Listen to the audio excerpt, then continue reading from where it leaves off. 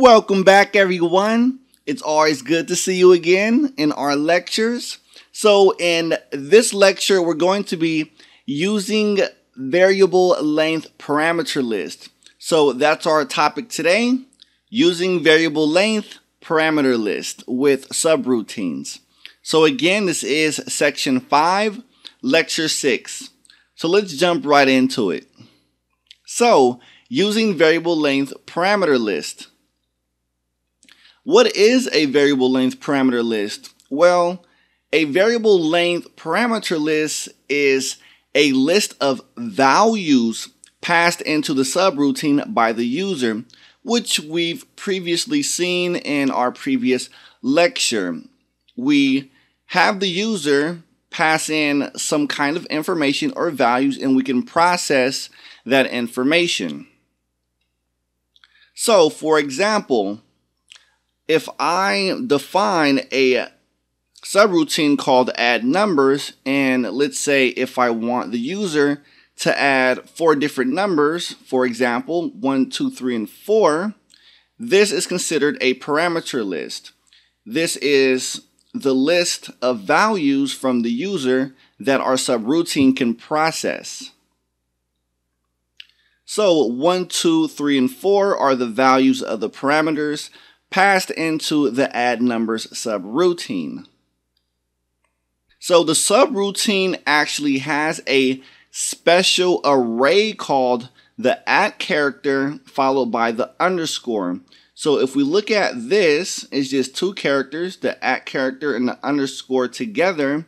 This is the name, the special name of an array of a subroutine that contains the multiple values of that subroutine. So again, 1, 2, 3, and 4 are the values of the special array called @ underscore. So that holds all the parameter values of that array that's entered in from the user. So let's do some examples before I can show you guys in action.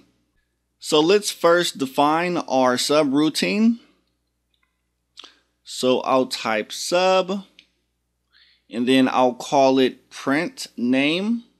Or no, I'll actually call it add numbers this time because I want to add some numbers. And again, if you're defining your own subroutine, you do not have to add the parentheses at the top. We only add the parentheses when we call the subroutine. So let me go ahead and add a for each control structure followed by a scalar value. So for each element inside our array, we want to assign that value inside our scalar value. So what I'm doing here, this add underscore key is a special array that's connected to each specific subroutine. So again, this add underscore array is just a special array to the add numbers subroutine, and it's going to contain the list of parameters that's entered by the user. So it contains all of the values.